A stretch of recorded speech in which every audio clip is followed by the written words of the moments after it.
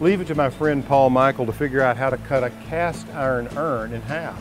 You watched us design and build this house in 150 days, but the work is far from over.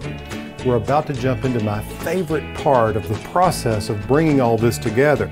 Join me for an exclusive look right here on ehowhome. You may ask why someone would want to cut a perfectly good cast iron urn in half. This is a reproduction. Paul is a master of coming up with great ideas using fragments, and he actually was inspired by some Espalier fruit trees that we have at the farm, and I couldn't bear to throw them away and hung them on the wall.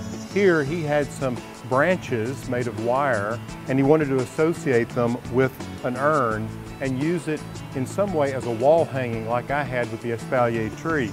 So he cleverly cut the urn in half as a container for this wire form of leaves to come out. He put a back of oak behind it.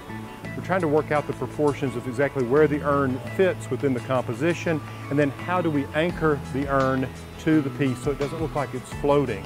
You know, I wonder if this got moved up to here, and then there was another block that sort of gave it just a little bit of weight at the base, almost like this is resting on it, would be fantastic. All right. Yeah. Well, what would the block be though? I've got some wonderful masonry, maybe a brick or an odd-sized piece of masonry. Or? I think I would just use another piece of wood, almost like it's a little. I can draw a picture of it that just where it a piece of wood that then would be the same oak. But it just scrolls back in and meets this, so it scrolls up and it looks like it's sitting on a plinth.